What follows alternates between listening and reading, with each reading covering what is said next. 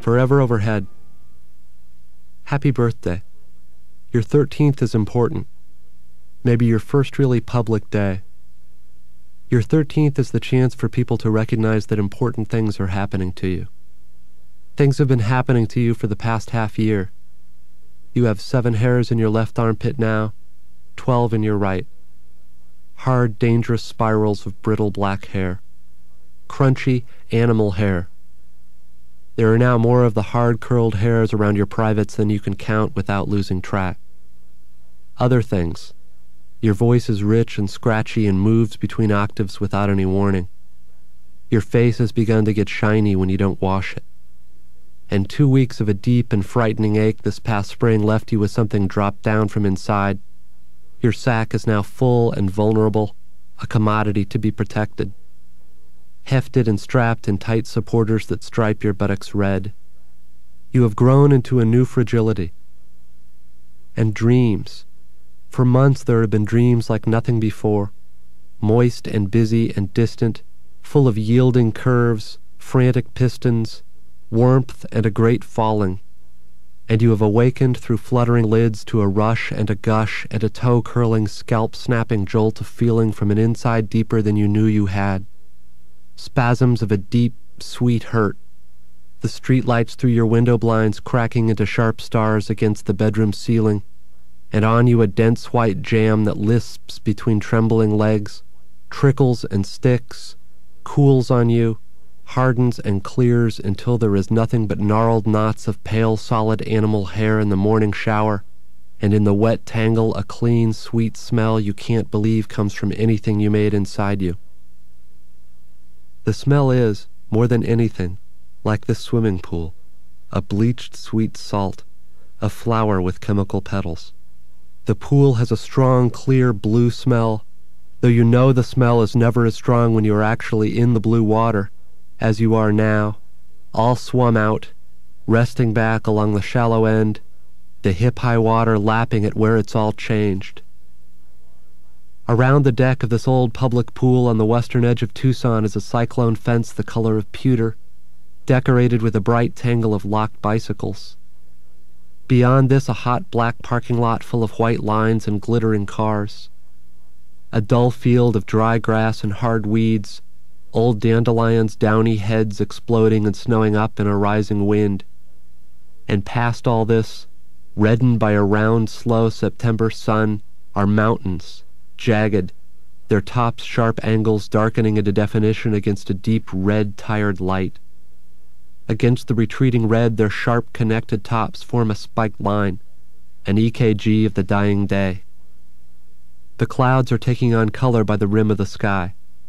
The water is spangles off soft blue, 5 o'clock warm, and the pool's smell, like the other smell, connects with a chemical haze inside you, an interior dimness that bends light to its own ends, softens the difference between what leaves off and what begins. Your party is tonight. This afternoon, on your birthday, you have asked to come to the pool. You wanted to come alone, but a birthday is a family day. Your family wants to be with you.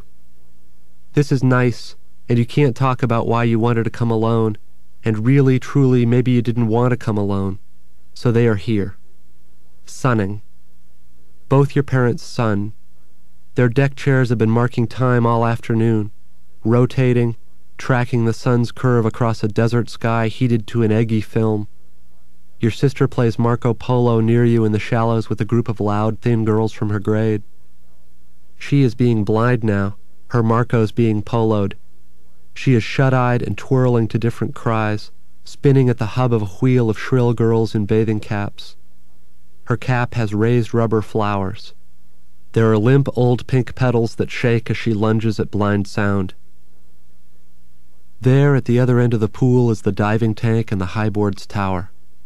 Back on the deck behind is the snack bar, and on either side, bolted above the cement entrances to dark, wet showers and lockers, are gray metal bullhorn speakers that send out the pool's radio music, the jangle flat and tinny thin.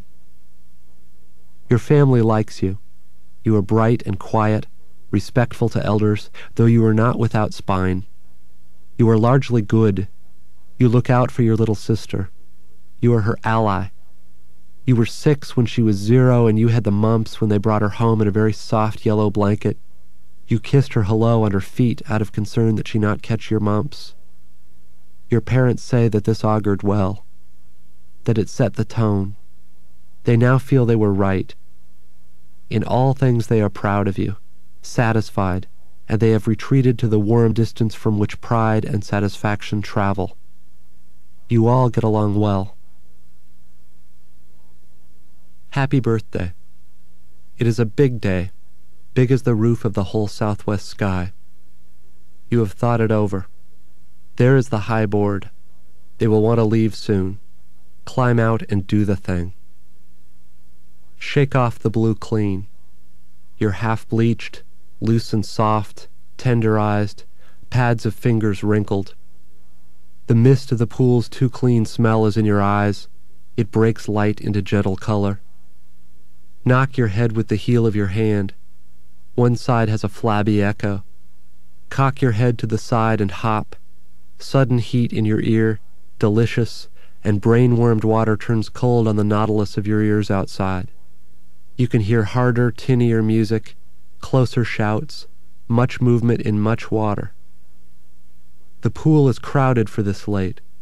Here are thin children, hairy animal men, disproportionate boys, all necks and legs and knobby joints, shallow-chested, vaguely bird-like, like you.